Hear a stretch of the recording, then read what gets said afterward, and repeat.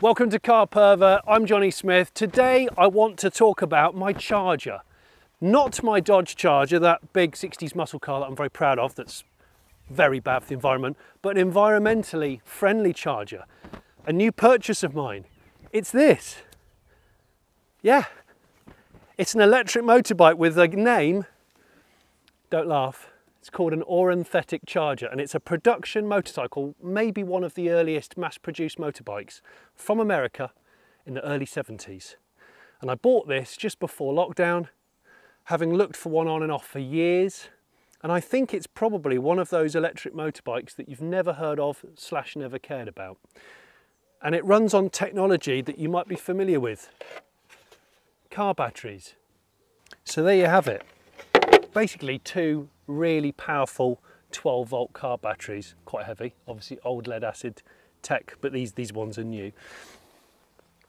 The bike was actually an adaptation of a Taiwanese bike, a piston engine. So this American company bought in a bike called a Gemini SST, great name, another great name, removed the engine, built this kind of battery tray with these forward controls, and then put the electric tech in, and there's the motor down there, which I think is a Bosch motor.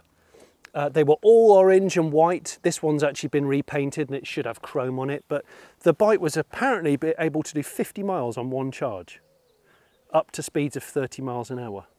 Now I'm not going to demonstrate that today because it's too early. I haven't registered it on the road, so I can do a little bit of like private road riding, but let's have a closer look.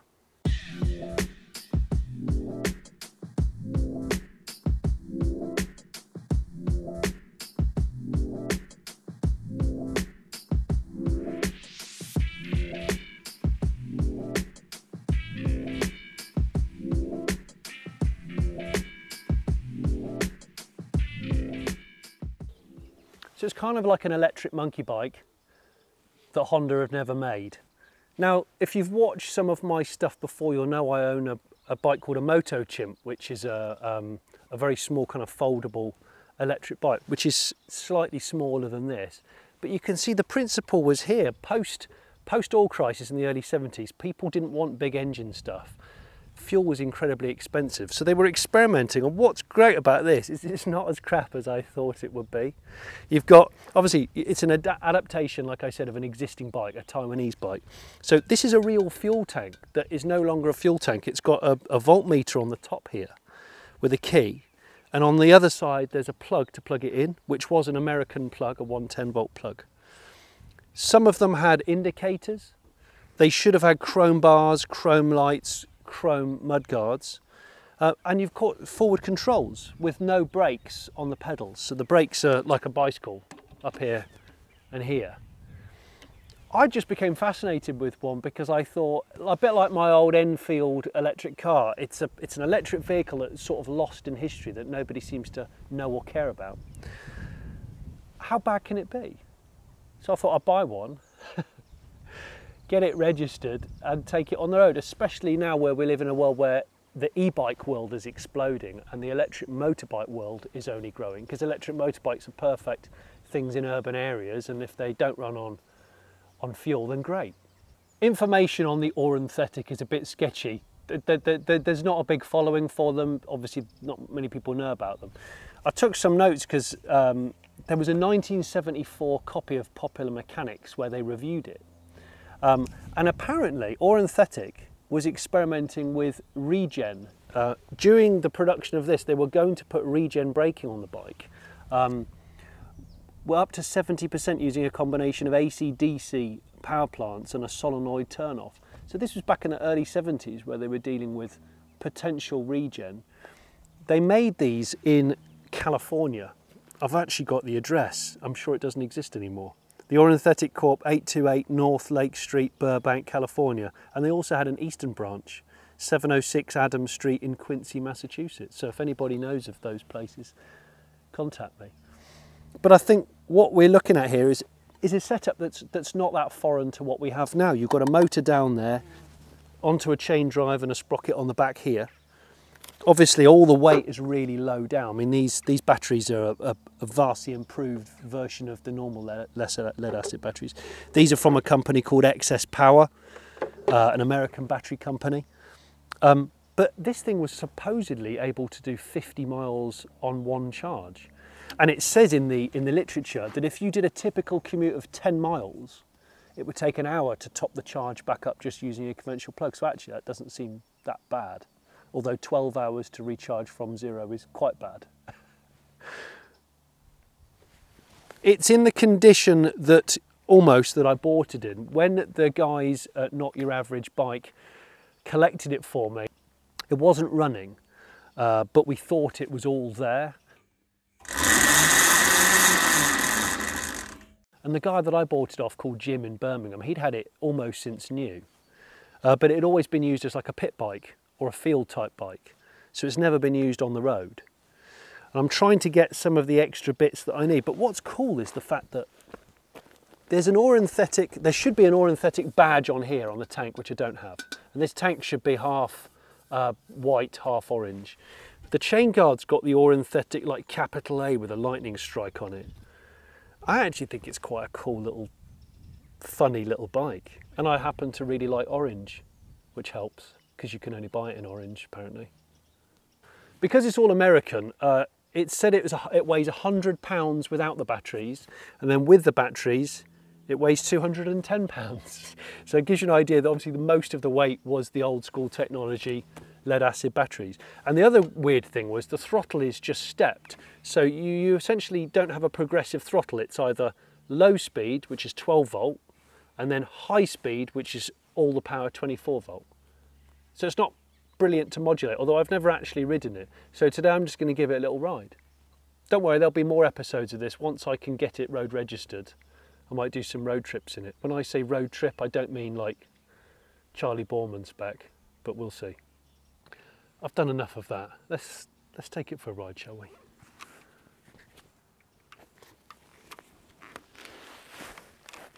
I have absolutely no idea how this is going to ride, by the way. Luckily we're on private property.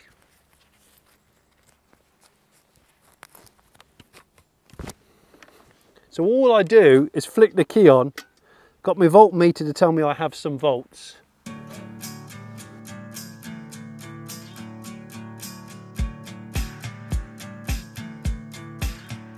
The throttle has just two positions. This is first, which is 12 volts. Then when I peel it back, it just clicks and picks up really much quicker than you're expecting it to, because it's not a progressive accelerator. The throttle's just two steps. And it goes along really well. It's actually, it's a lot more fun than I expected. So some say 30 mile an hour top end. According to the brochure, it's 25. And the main noise that you can hear is actually the chain. The noise is more the chain than anything else, and you just cruise along. It's actually quite a nice, comfortable wheelbase. Forward controls, of course, you've got both brakes on the bars. Bars are wide, 31 inches wide. So it feels more mature and more comfortable than a monkey bike. I would say there's a throbbing engine between my legs, but there's actually two heavy-duty lead acid batteries. These are from Excess Power, who I need to say thank you to. The same batteries, actually, the same battery that I have as a starter battery in my Dodge Charger. A very different Charger indeed. It's just amazing to think that two heavy-duty starter batteries could take me 50 miles on one charge. 50 miles. That's pretty good, really, isn't it? For mid-70s or even early 70s technology. I mean, we laugh because it looks funny, but it is pretty cool.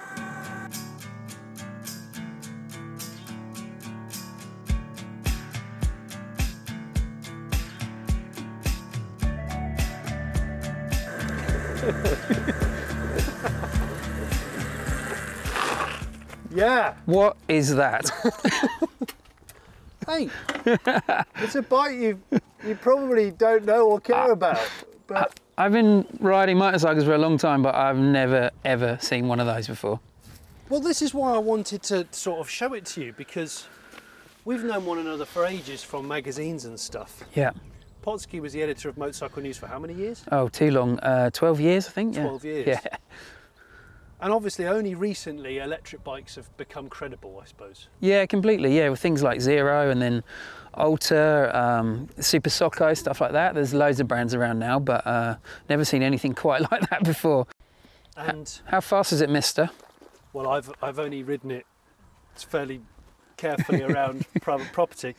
It's, well, on paper, originally it was 30 miles an hour top speed, 50-mile range. Wow. On one charge, which is that's amazing. Really yeah, good, that's amazing. which I thought was really good. I don't know if that was true. It was in 1974, and then it's a weird throttle because it's stepped. Mm-hmm. It's not progressive. Right. So it's 12 volt as like the low, and then it clicks into 24. So does it just spin up, or does it feel quite controllable? Spinning up is no, maybe later. I'm not going to be getting fully crossed up or wheeling. I'm pretty sure anytime soon. When I get it road registered, I'll let you have a go. That'd be amazing. I'd love that. Yeah. I'm getting on it like I know where I'm going. I'm actually just going to ride across this field because it's not road legal. Anyway, thank you for watching Car Pervert. If you like this video, or you know something about this bike, or you know someone that's got one, let me know in the comments. And Patreons, thank you very much for supporting me. If you don't know what Patreon is, have a look at the link. Bye. This is the bit where you wait for a really loud engine, but there isn't one. I just click that switch. Do we need a flamethrower? I just do this. That's it. Actually, can I just stop you there, because this isn't the end of the video, because in a very, very strange twist, about 2 days before we filmed this, a chap none other than Charley Boorman, probably the world's most famous television motorbike adventurer, put a picture on Instagram of a barn find Orenthetic charger saying, I don't know what it is, but I found it and I might buy it. And Potsky, that guy there, is friends with Charley, and he put me in touch with Charley to say, you need to buy this and you need to speak to my mate Jonny. And so here's how it went. I'm a bit freaked out by the fact that when I got my bike, I've been keeping it a secret for a while, and I'd been looking for one for ages, and then like 2 days before I do the video with Potsky, you put something on social media about finding one in a barn, not really knowing what it was. He messages me to say, have you seen what Charley Boorman's found? And I was like, of all the people in the world who could find a long lost, forgotten electric motorcycle from the mists of time, it's only Charley Boorman, one of the best known TV explorers on motorcycles. I just think it was brilliant. I couldn't stop laughing.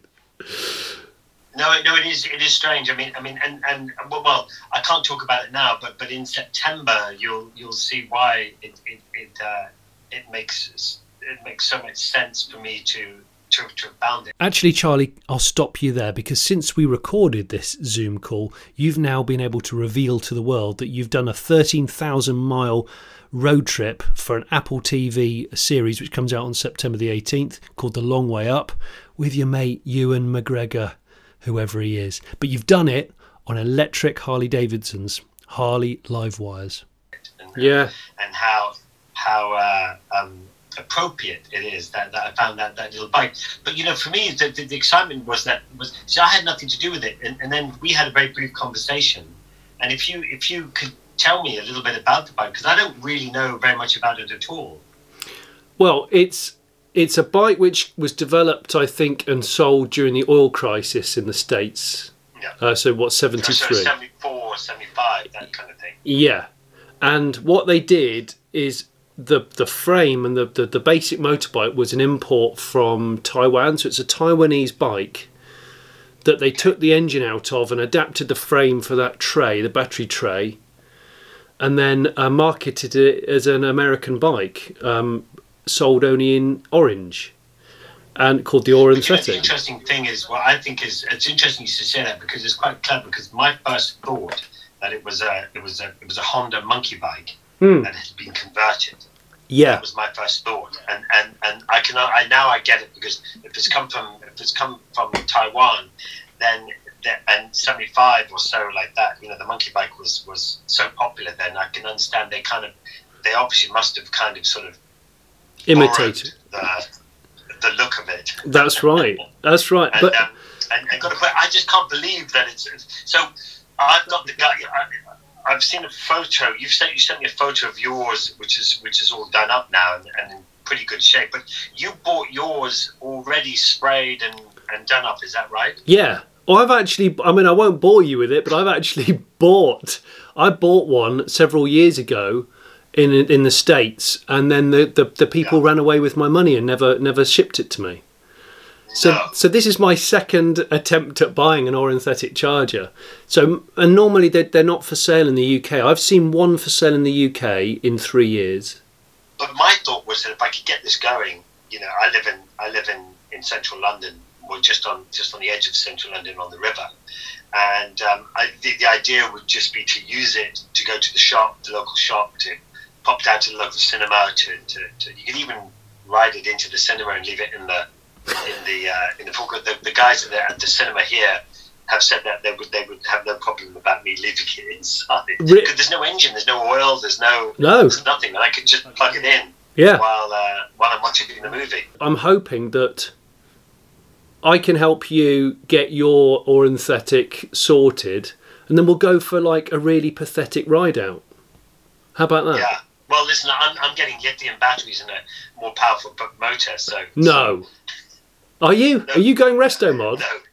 No. I was contemplating it and putting it, because I'd love to sort of sit there and sit beside a sports bike and the guy looks at you going, yeah, whatever. And then you just twisting it, and you know, up to that first 20 miles an hour, you know, just blitzing him or her, that would be fantastic. You know, yeah. Just sit there and then come back to the next traffic lights. Now listen, tell me, have you ridden yours? I've ridden it quite briefly, maybe a mile on private property. Yeah. It's surprisingly good, Charlie.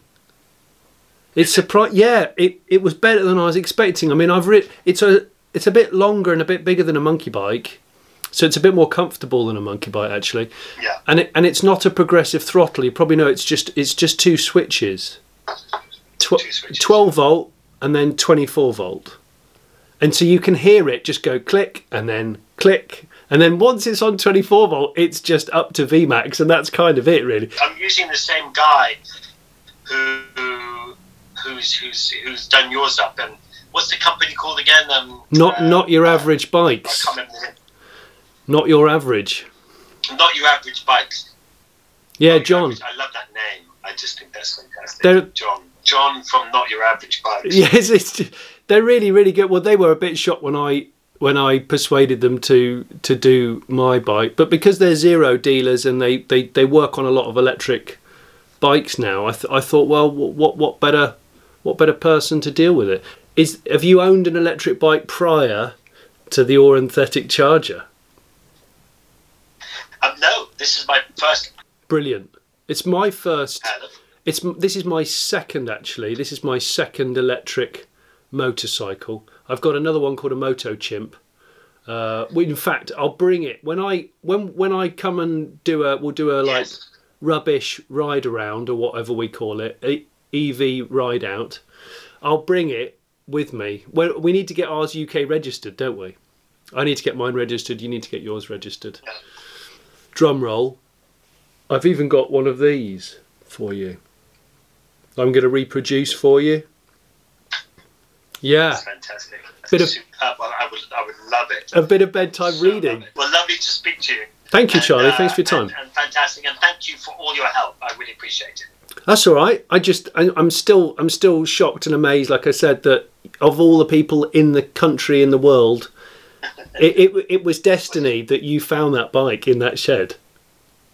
Yeah, no, it was. Listen, you're too kind. Anyway, listen, have a lovely weekend, and I'll see you on the Orienthetics. Well, take care, Charlie. Thank you very much.